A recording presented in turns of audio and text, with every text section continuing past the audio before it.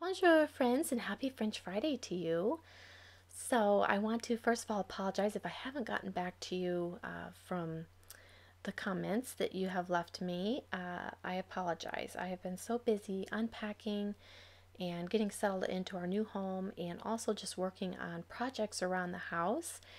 And so that's what I'd like to share with you today is one of the projects that we have recently worked on is our pantry door in our kitchen here. And so as you can see here, we had a problem with our pantry door hitting our refrigerator. Now this refrigerator was left here by the previous homeowners. And so when they purchased this refrigerator, it was not counter depth. And so it is a very large refrigerator and freezer, and it sticks out farther than the counters. So we decided to add a sliding barn door, but not just your typical barn door. We wanted something different and unique, and of course with a French flair to it. So we definitely wanted it to be French country to go with our style here in our home. So I hope you enjoy the process of us working on this project. Okay, now my hubby, Mr. French Farmhouse, is unpacking our soft closing barn door track kit that we ordered from Amazon.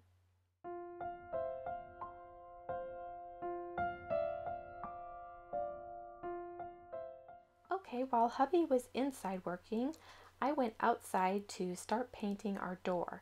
I will be using Waverly chalk paint, and I will be using this celery light green color along with this light blue in the crystal color, and I will be mixing those two together in a container to get the desired paint color that I wanted. I will be painting this 36-inch door that we purchased from a home improvement store.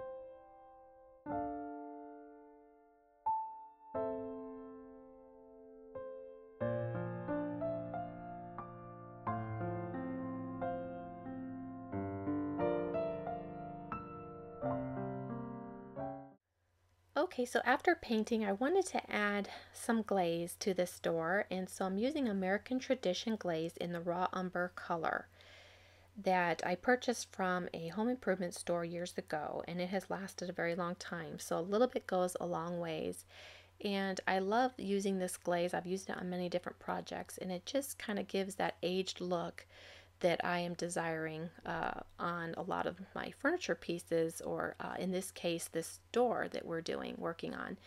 So here you can see the difference between where I've glazed and where I haven't. I actually didn't get it on video because it was getting dark outside on me and the lighting was not so good. So at least here you can see though where the lighter part is versus the darker where I have glazed. Okay, now we are just adding the hardware to the door.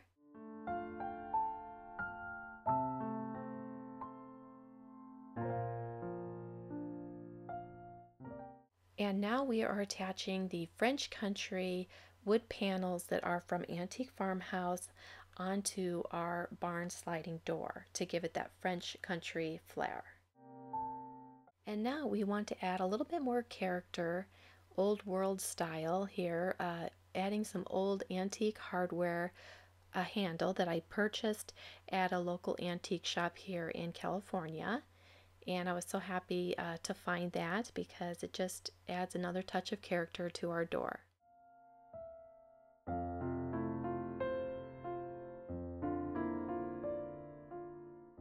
After taking down the old door, that left us with some unwanted holes in the trim, which have been filled, sanded, and now I'm painting with our white color trim paint. And now that it's all done, it looks great, and you'd never know the holes were even there.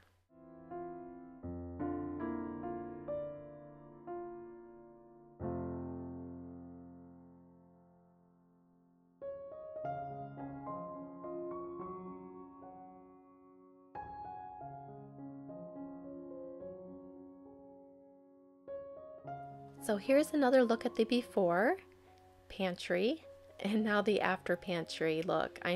We are so pleased with how this project has turned out. We hope that you enjoyed it as well. Thank you so much for watching, and don't forget to share, like, and subscribe if you haven't already. Thank you, and I will see you in the next one. Until then, au revoir.